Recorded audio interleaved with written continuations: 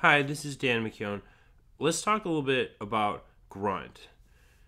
Grunt can do some jobs that you need to get done as a web developer, and they need to be done repetitively.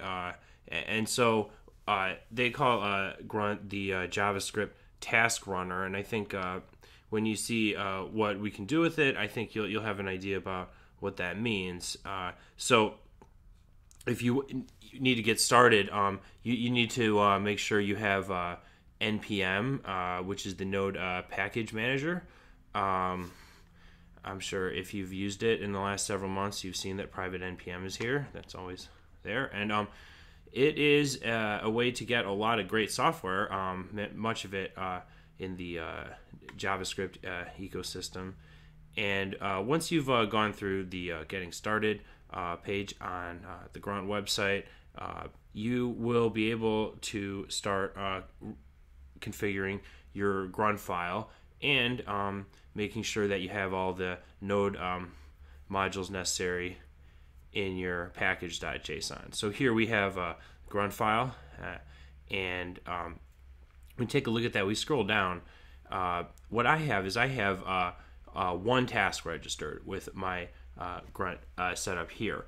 It's just the default task. Now, when you name it default, that means that you can just run it, and it will run every task that you have chained to that. So here you can see it running, and you can see that those tasks that whether you're converting CSS to minified CSS, or if you're uglifying JavaScript, you're turning SCSS into CSS.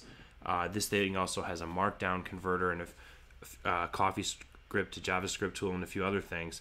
Now, one of the limitations of doing everything in this default task setup is that you can only do one thing, really, at least in a simple fashion, to each type of file. So if you want to convert JavaScript from ES6 to ES5 using something like Babel, then you won't be able to also uglify it inside the default task. Now, the way I solve that is I also use gulp with specific name tasks. But you could also have a parallel Grunt installation. Either way, when we take a look at the files that have been built now, you can see that just now, 5:33, a minute ago, this set of files was created. So we're feeding in the files such as this underscore.js 1.83 source code is in its normal form, and then in the build folder, we're going to see here this has been uglified.